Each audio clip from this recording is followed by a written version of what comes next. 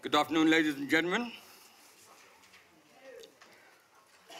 I trust you have all had a good lunch. Now you can have a nap. In this presentation, I will review the Iraqi Jewish education from its history in the Ottoman Empire and examine its development and impact on the Iraqi society during the period of 1920 to 1950. The Jews adopted a system very similar to Muslim education, instructed by the mullah and known as katatib, where students learned to read the Quran and write in Arabic. The Jewish pupils studied reading Hebrew and learning prayers, generally taught by a teacher in a room in his house. It was very elementary education. This was called the Heder, where the children read and wrote Hebrew using Judeo-Arabic script. The Midrash school was subsequently created based on formal classes in a large building, providing more advanced instructions in Hebrew and Arabic with some primary education. It also taught Jewish religion, Jewish history, and Jewish law. This continued in existence, although gradually diminishing and expiring by the 1930s. The best students of the Midrash were selected to attend the yeshiva to study and become rabbis. These were boarding schools with total religious dedication. The Ottoman Empire was gradually diminishing in its power and became known as the sick man of Europe. In accordance with the foreign privileges granted by the empire in favor of the Christians, the European states could open some schools for the Christian population in the Ottoman Empire. On that basis, several missionary schools were established, and missionaries were sent to several parts of the Ottoman Empire. Although these schools had a religious bias, they contributed towards better education with some foreign languages, mathematics, and primary education. It is on the back of these initiatives that Société Alliance Israélite Universelle was established in Paris, seizing the opportunity of improving the education of the Jewish people in the Ottoman Empire and the rest of the world. It was hoped that the Western style of education promoted by the Alliance Society would westernize the minds of the Jewish community and afford them better living, fully integrating with the society, and not suffering from the aspects of anti-Semitism prevalent in some parts of the empire. For this to be successful, it required the teaching to be secular, along Western lines, and with broad cultural basis, for which purpose they opened schools in the Ottoman Empire. The first school opened in Istanbul in 1862, same time Tunis, and gradually spread to North Africa, Middle East, and rest of the world in the next 50 years. The Iraqi community, backed by the Sassoons and the Daniels, wrote to the Alliance requesting assistance in establishing a school teaching secular subjects. In 1864, the Alliance School was established in Baghdad, but not before a great resistance by the religious authorities, to the extent that the students were threatened with excommunication, and the school was closed. The community elite and liberals persisted in their attempts to modernize the community. Eventually, after much deliberations about secularity, modernity, religion, and law, the secular modernists won. Thank God. And the Alliance opened in 1865 in Baghdad. The Alliance School of Instruction was French and Arabic, though English, Hebrew, and Turkish languages were also taught, but to a lesser extent. Later in the 19th century, it began to offer classes in math, history, geography, physics, biology, chemistry, etc. Students graduated with a French brevet certificate and were accepted into Turkish universities. The Alliance contained primary and intermediate education, whereas the rest of the schools in the country during the 19th century were at best in primary education. In fact, there was only one school that was opened by Medhat Pasha, which was for the military, which had intermediate and secondary education. The Alliance brought in qualified teachers from France to teach French and science subjects. It didn't take very long for the Alliance to start schooling for girls. And you can imagine even more voluble attacks from the religious authorities. But again, the liberals won. And in 1893, a girls' school was opened, which met with a huge success. The society in France continued to support the school, financially assisted by the Baghdadi Jews of India, the Sassoons and the Kaduris and the Harduns. But gradually, the local Jewish community started making larger contributions.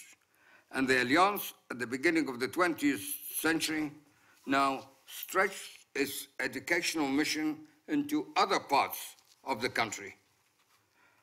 But they were all primary schools, except Baghdad and Basra. Baghdad and Basra had intermediate schools. The Alliance prided itself in not being just an academic establishment, but a cultural institution. And so students were involved in sporting activities, Boy Scouts, football, tennis, acting, music, all sorts of things. The latter half of the 19th century brought about a lot of changes to the Iraqi Jewish society. In addition to the opening of the Alliance, the dhimmi status of the Jews under the Ottoman Empire diminished. The jizya tax was abolished, and the anti-Jewish feelings were receding. Baghdad, being the center of trade between Europe and Asia, extended its realm to Basra. So Basra became a very important place when the Suez Canal was opened, with benefits to Iraqi Jews and their connections in India. The Jewish community was pleased with the education of its students, naturally, and realized that education is a very useful attribute for the future, especially with the occupation of the British and the expiry of the Ottoman Empire. They guessed that there was an opportunity that can be best exploited by having better education and knowledge of foreign languages, mathematics, science, and accounting. The community went into a program of opening more schools, especially in Baghdad, eventually even taking over the administration of the schools from the Iraqi Society of France. The number of schools kept on increasing, and one of the most important schools opened was Shamash School, established by the Anglo-Jewish Association in 1928, with more concentration than the Alliance on the English language. And with a secondary school, there weren't many secondary schools, this was a secondary school that taught to English matriculation exam level, which was the entry requirement for British universities. Shamash School was very influential, as many graduates of the schools proceeded to higher education at home and abroad. Shamash School came to be known as a school of academic excellence. By 1920, there were 12 Jewish schools in Iraq, 6 of which were in Baghdad. The figures increased to 26 by 1950 in Baghdad, with specialist evening schools. In fact, out of these 26, 10 schools were opened in the 1940s, between 1940 and 1950, in the last 10 years. The number of students in Baghdad increased from 500 in 1920 to 10,400 in 1950. In 1950, just to give you some figures, boring as it may be, 19,000 Jewish students attended schools in Iraq. 3,500 attending secondary schools or high schools. Community figures showed that only 44% of the students paid the school fees, the rest was paid by the community. That was the level of commitment of the Jewish community. There was an underdeveloped education system in Iraq during the 1920s, and there was the need for instructors to teach Western languages. But the Jewish schools were well advanced, importing teachers for quite some time, some decades, in fact. The Ministry of Education tried to emulate the Jewish system and imported several Palestinian and Syrian teachers to supplement the teachers being bred and trained in Iraq. Foreign schools like the American Jesuit school, known as Baghdad College, was opened in 1932 with a system of teaching analogous to Shamash School. The quest for education pioneered by the Jewish community became quite infectious, leading to many people in Iraq attending schooling in terms of both males and females, as the state campaigned against illiteracy. Colleges for higher education were opened, like the College of Medicine, 1927, Pharmacy, 1932, in addition to the law school, first opened as a school in 1908. A teacher's training college opened in 1923, proved to be very popular. Iraqi Jews were enthusiastic in pursuing higher education. In the first set of graduates from the medical college in 1931-32, I think that was referred to earlier, there were 20 doctors, of whom 8 were Jewish. The first state scholarship was given to Jack Boudishabi in 1932. In 1934, there were 19 graduates, of whom 11 were Jewish. From the pharmacy college, there were 17 graduates in 1935, 8 of whom were Jewish. Bear in mind that the percentage of the Jews in Iraq may have been something like 3% at the time, maybe even less. So that's quite a high proportion. 977 Jewish students complete their higher education in 1920 to 1950. 77% graduated in Iraq and 23% in foreign universities. These figures prove how the Iraqi Jews excelled in their education. Many Jews gained positions in the new bureaucracy, such as the Ministry of Treasury, Legal Affairs, Public Works, thanks to their Western education. It is evident that the knowledge in English language helped the Jews to acquire administrative positions and that they were given administrative posts in various government ministries, also in the railways, Iraq Oil Company, oil refineries, shipping, airports, insurance services, banking, export, import services, telegram and post, etc. In basic terms, a middle-class society was created to facilitate the working of the Iraqi government during the British Mandate and beyond. We therefore have a community that has contributed a great deal to the building of modern Iraq. In fact, Ms. Bell foresaw the influence of the Jewish community and further promoted their participation.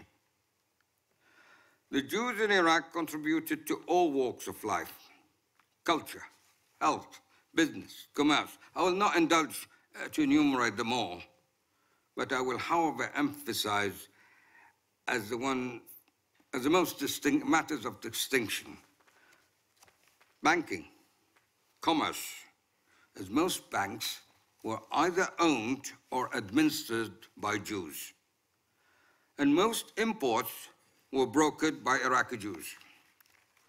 The Baghdad Chamber of Commerce in 1935 consisted of 9 Jews, 4 Muslims, 2 British. Music was totally dominated by Jewish artists in terms of both musicians and composers, like the Kuwaiti brothers.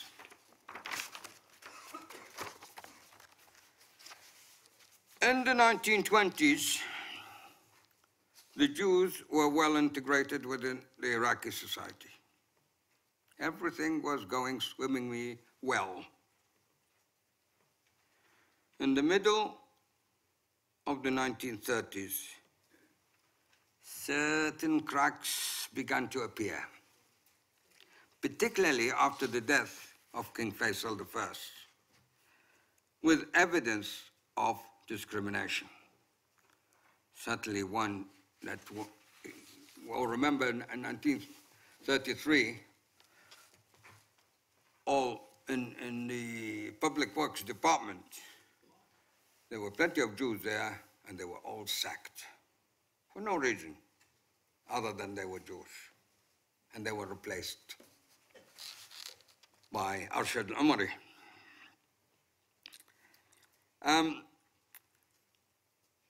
By 1940s, these cracks widened into splits, and with the establishment of the State of Israel, eventually resulted in the mass exodus of 1950-51. The reasons behind this is too complex for this talk. I know we were talking yesterday, that was oversimplification. This subject is really too complex and would require quite a long time to discuss. But one could not help notice the vociferous campaigns led by the right-wing newspapers against the Jews of Iraq. And these campaigns resonated with the populace and later resulted in the loss of citizenship of Iraqi Jews. Now, the question that comes to my mind is whether the Jewish education that was successful in creating a cultural elite and managed in acquiring lucrative employment and material success for its community, could that have influenced some local Muslim populations to turn sour? Could that have bred envy and spite? Had the economy created a class society? A class of society with a big divide, causing bitter resentment by the general population? This question is often ignored, and the whole narrative is normally explained in terms of Arab nationalism and state oppression on one side, on one part, and Zionist propaganda on the other. both of which certainly played some part. But were these the real factors that fueled the anti-Jewish feelings leading to their expulsion? Can it be? Can it be that the Jewish education and the achievements it inspired was in fact not a blessing, but a curse? I'll leave you with this thought. Thank you for listening.